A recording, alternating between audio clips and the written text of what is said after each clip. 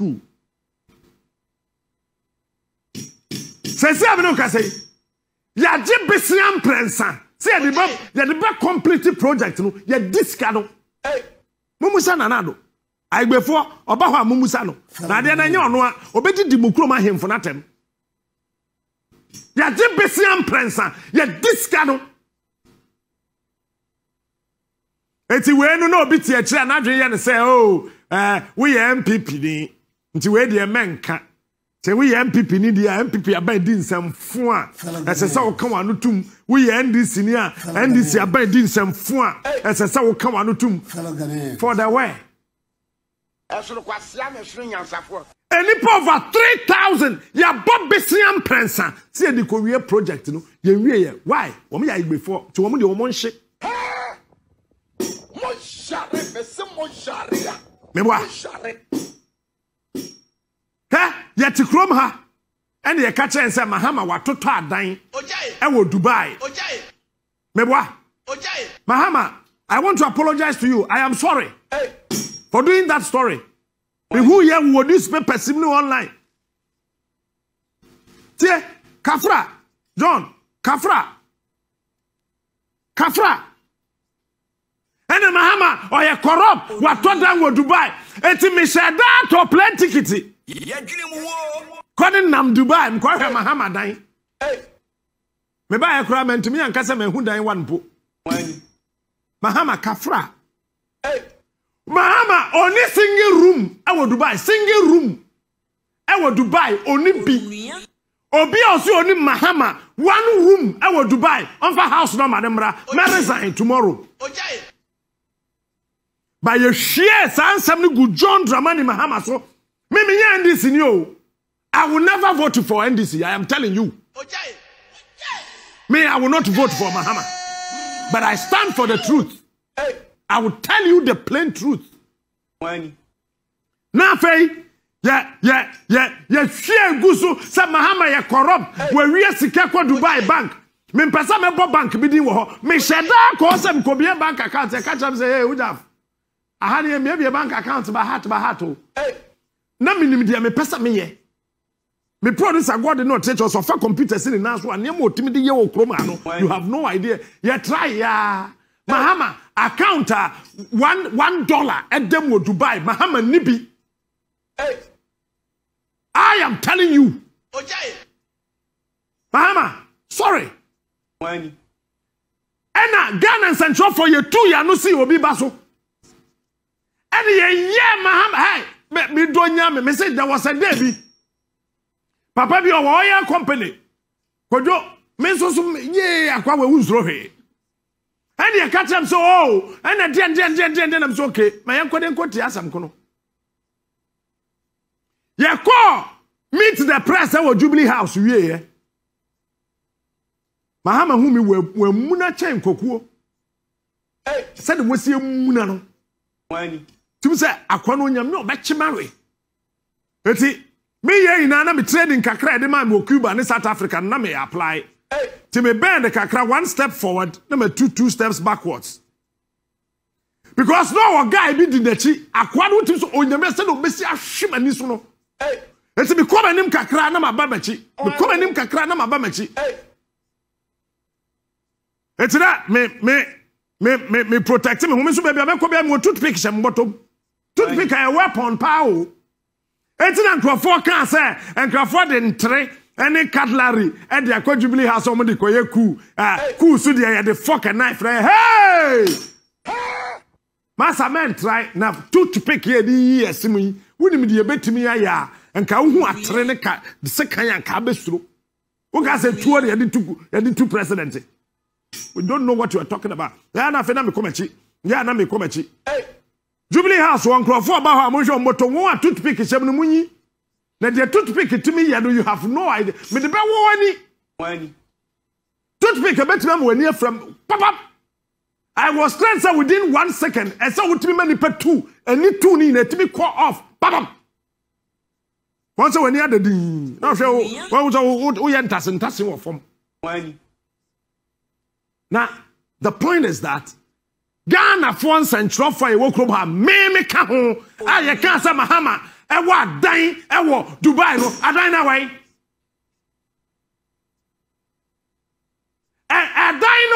Adan na yese na Mahama wono, adan na why? Dubai kro ben so adan no wo. Ghana form pen no kura. Because we NDC ni a ye can MPP no kura. Na wani age. We MPP ni a ye can NDC no kura. No Mahama oni single room awo Dubai. He ohan dan. Wani. Ma boso. Na yire na ko han dan. Cause not to jo say jowulu na mwa. Ha not to jowulu. Hey. Well, say ye betu Mahama. That by the gu ya no. Now the Mirikasa nka baby or the vice president na. Ke fa ho ama no.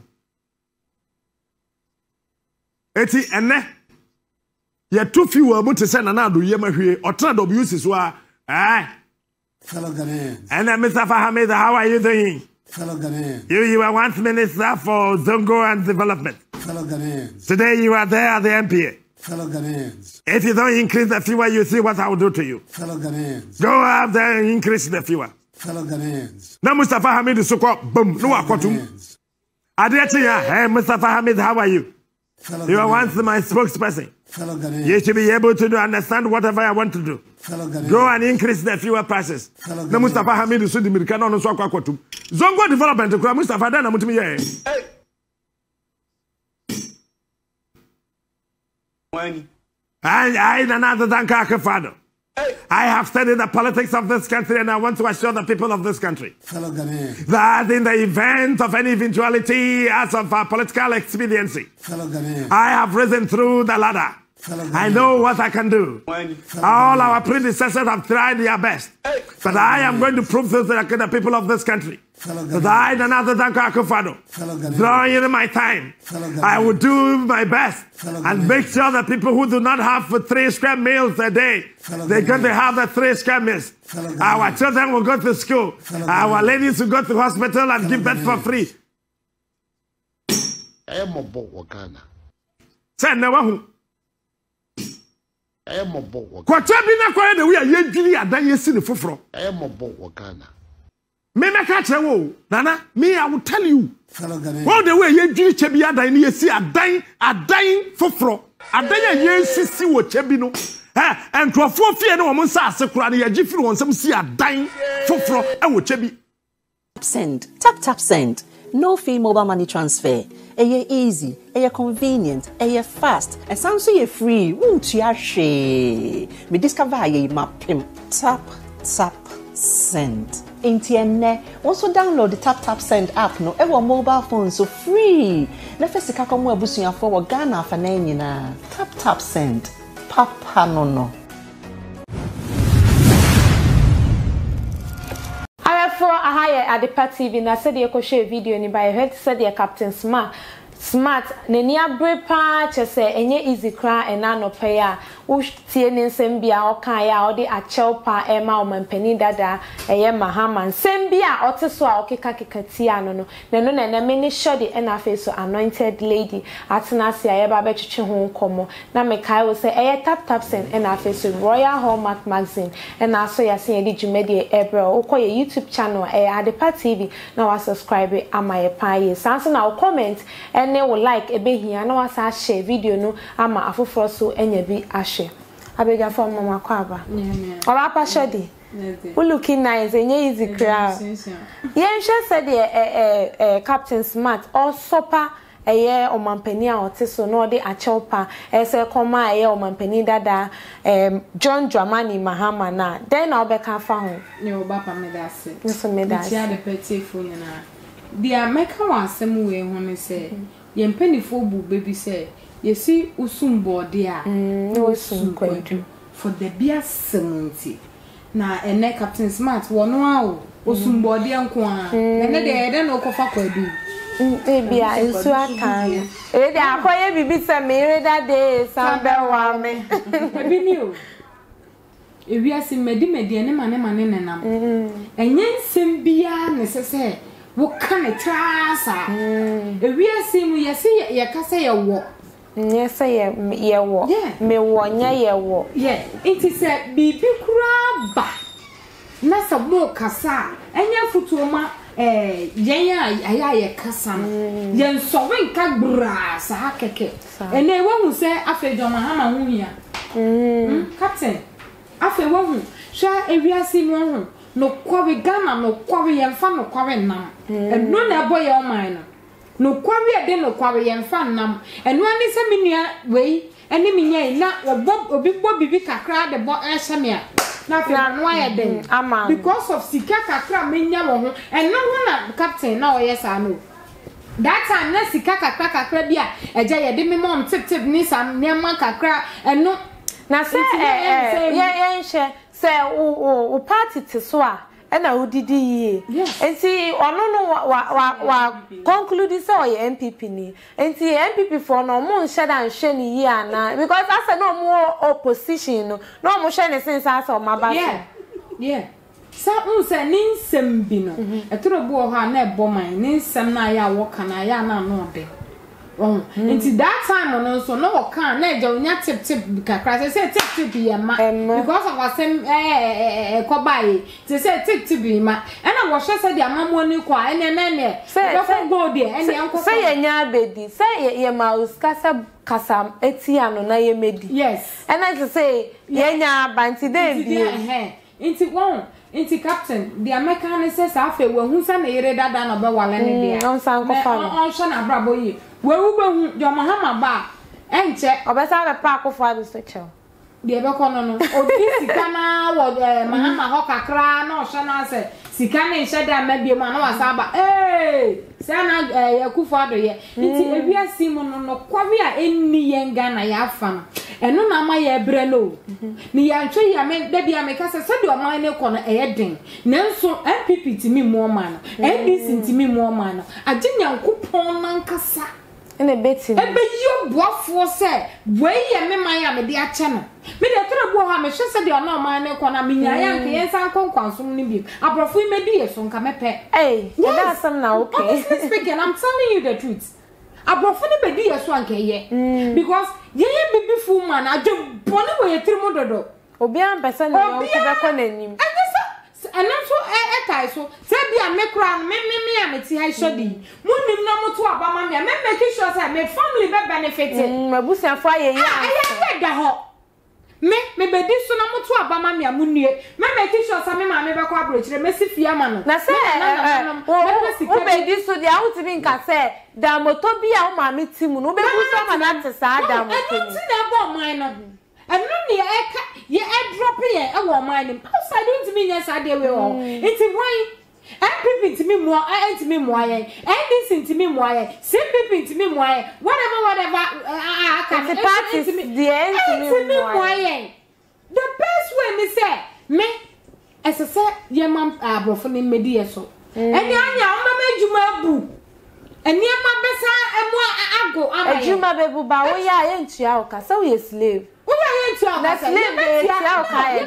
we a slave and no that time slave no na be jimi bre be nei ye wani atibre nti ye be hu kwa ya no mo emra beto da kwa mu because the akoso no ya jo Mahama ye tuma no be na jo Mahama ba wono so sika won lusu ye no wo be fe say ye kwa enei mo si MPP nya jo Mahama be ne ese mu hu se jo Mahama so sika nkrofo a etuetu aboa no wono so be make sure so be feel support ni nyina afa so wo wi a no wo dwiri di ono so da bi no yes answer because nkrofo se o be free so no o sheda boa sika bi gu ho a o de ye ne campaign ye 2000 enti sama hu oman no di akono oman no di akono aginya mepem wo bi entimi muayen ba yen so esesa ye boa ye ho no adwembone ni selfishness ni to say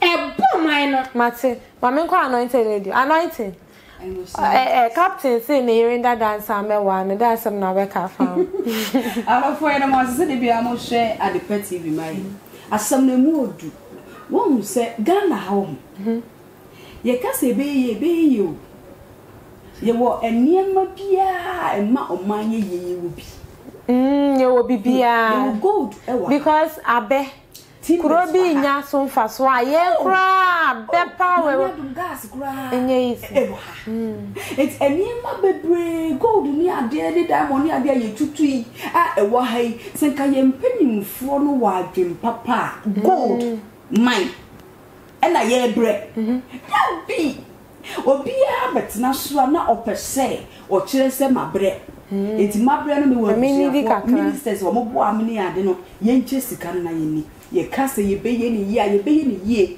Ghana ha ye wo sika na ye na de ye nse ni asa akọ bobosia de bia ye bobosia busia so ye ba ye hu ene ayeye na captain so onye careful kakra Ghana na ye wo no wan hwe ya unhuzu ye wan kasa papai efiri so odem no otiso kura dem no pote didi na tempa ye oya na okasa osi oye NPP ni ebie betumi abase ye ni na say party there me metima kasa me NPP ni ba na me NDC ni ana say me ni party bia ba just that the minim say be boa me no party no na say crowd dey enjoy any party for say party say you join a party for ska bes eto da so a captain nsem bi ye no kro e bia ono no wonye na dwe say okodi party bi eti wa bra wo e bia standing for truth yes e no na ya na me say be politics because of this because say wo NPP na NDC a o party bi ya de nya ni kwan say oka e na captain de wo yi de nim say me de me wo NPP mom na enne o mani mu aye den wo say ma bodanfo kwa na mabonte a aduane no prebi ntop aduane na wo de koto fuma mo akwa na what take away nim kwa chechire wa chechire ne bare sika pata ataja bi wo fo na kwan sika e bi na sika dro de na kwan sika do 10 pesos is not common o mani de emu aye den na one thing I told I was you who say Bible say we are se be kwa wi ya o man ni ba ye din say eti wo se ye hu se o man ni wa ye din abro so na empanyifo a ye di ye ni tu o mo so antumi anye dia eni na wo se yesiesi ye hu ye ne che se enche na ya o so ni asase ye ndia na wa ba sa o man ni ye di kwa Bible so opidu beto to mini fo opidu beto me be nku mani wa na de beto me hu aboni fo akatua hu abra bobo ye e de mpaibo ni kwalidie kanwa o man ni mu ba ye dindie enso be fam because o ka se emre ni bedura aman be sorry wo aman so ene ye hu sa aman sorry aman so enkura so de fo be ba geiz ni ade enti ebe na ekwa wiye na ye kwa wiye a ne ye nka se ye mpanyifo mumwa mane mrantem kwa wiye ya ne ye nka se mumwa mane mrantem enne emrante ne meba esu wona wako university awie esu wo munya adwuma wona wo adwuma mu su makatu ya ma esra mo no kra asem do hodia ne ka no eya captain asem do aye na ye no kra pa ba obi aka no kra bebrebe nso so ase wo ye odi for wo my ukro so bia nyame se this wo free kro ni man fa na ehu so mfa so enti yesra mo se na nei o man no ensei kra sa say ye wo gold wo man mu na ye wo timber eniema ye timidi bi o man ye yie no ho ade se mpanyifo no be sacha won adwena eto da na nye omo wa adwen papa o geje o se gold wo ho diamond wo ho timbers wo we enso so akonya bo na enwunya tra so se pe na wa adwen no bi akonya no be ka na wo so wutie oh yes ene nkofo a wo mbe kuko meetings ministers ni ade say na jaja o te ya bro ya bre wo de kakra bia wo yesi kakra bia wo say ye ti ye kasika we nko bo sia wa ha dem ne bo a we minya no wa ha na afesika no ni adwen papa e wo ni pani tu ni na no akofo mamindi jambra sesia eye Royal Hallmark magazine semembo amane unim sa de party video de bia de papa ne be kan forma ko ho ne kodi udwa omu new edition no ma hyase ubetimi abo adwuma unde ro ho ama wadwuma enso etumpon yiye pa forma number no screen so na ne omu nkasa na fe wadwuma entimi konkan ma sanso na ye tap send eso se quantity e fa so send sky so wo Europe US and Canada now person send scambra or my Ghana mu akra there quantity simple no one so be for phone no call Google Play Store and App Store now I download the tap send app no no one say the opesa wunye bia obetimi de aye and I say call Facebook aye at the party TV page ube hu se link bi da ho Unya boso mbe bisa o promo code na wabo Adepa TV ahye ho na eno no ya chew €5 and asa $10 now they ahye ho a yente o hwe ye kra na sa chew ska tap send omo say papa no uko YouTuber Adepa TV no wa subscribe amaye now they comment na wa share na wa like so amaye oba pa ma mi bi so asem Bible na na ka say akra eye boni aye de aba na tenetene no na wo ba ye de atemdidie ene tenetene wo ba ana because obehye ni nsem captain nsem na didi atem no edoso se afutu sem na ode man penimfo no ene die obi anu ase etota kwa na wo kan asema ye no kuna wudi atem obi mfa ena Ghana ha na ebeti atemdidie no more than nyansa sam na wo kan enti ye papa ye ngofa ye nua bema captain unsam ni bi wo ha edam krodo na so so yesese ko be fra ho ntoma kakra se de all kase abrabo no mo ye din na bodamfo nya aduane ni ade ye no kure o sa make boy say ya bobosia man 3 kra ye didi wa parliament house no ya de bosia ene ton ya de bosia ne ton terreno e to da mi hu ni se ono so odwen o man no hu na nka obenya nkomu entie no nanka omo ensesa better tembidie de mensuso so ana obi anso kasa bebre no ye heda ntie no o we kra do pekasa o we kra do ye dede sa na se wakoye bebre no funso mpabuda enti yes the captain onto ne boase obetumi aye onto ne boase na o make point kwanya sa ebe kakra wo de to ho na so wo hwe na wo beka be obedi atem wo de firi ho be se wo ma o program ye program a wo ka no kro wei wo twi nanim wei wa ya de wo bona paso a wo bo so captain am fan koto a ono de eti yesem sa atem didie pa de wo ni firi atemdidie de emwa eyesa na wanhwe ya Ghana na ye wo no sese a kire mamu no ewe we ya na ye chiw ebia ne se wakodi obi atama fe de wahu se na onu mpo ya wo se panic ete se obi foforo so bana anko yi a obeba be pa akofado achewana eti yesra mo yesre captain na abotre owa kokoduro na akokoduro no mani sipi fa kanokore nyabotre ma obi ampipia watiko atemdidie de se obedi watema nya ode to the extent say president de bi nyabotre but no kura de ka sade ni koyi a ekoyi enkoyi but emfa atemdidie matabata eye se bukura beka se wani nso ade obi beka se wonim kasa na so bi asema wo ka no no shadi atemdidie na ode fa so etu empanifo ne fo ne kwanso ano no no de enye ne kwanso ano because said ya oye no koni too much e bia me ka sese nyame ya wadom na omo wano den omo wunyansa na omo wa hoden a e de na wo de ya abo wo manga no eno ne atemdidie no wa na beti o